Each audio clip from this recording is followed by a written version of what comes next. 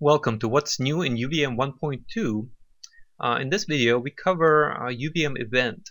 So the change in UVM 1.2 is that UVM event is now parametrized. So previously in 1.1, UVM event had these methods like trigger, get trigger data, and it only worked with UVM object.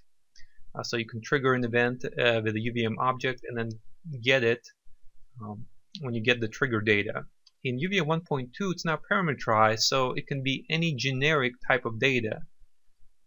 So to demonstrate a quick example here, so we have a basic test bench, and the interesting things happens in this run phase, and we use a UVM event and we parameterize it as a string.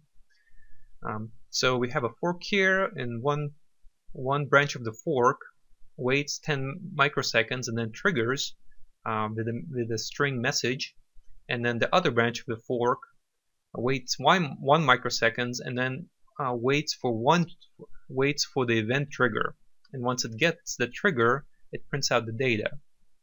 So I already ran this, so we can look at what the results are.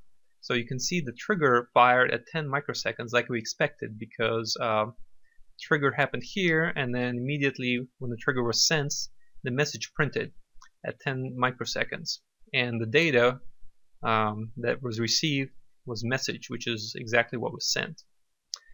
So if you want to modify the code you have for 1.1D, what would need to happen is that UVM event could be replaced with parametrized UVM event, parametrized for UVM object, and that would get you the functionality, the exact functionality that's present in 1.1D.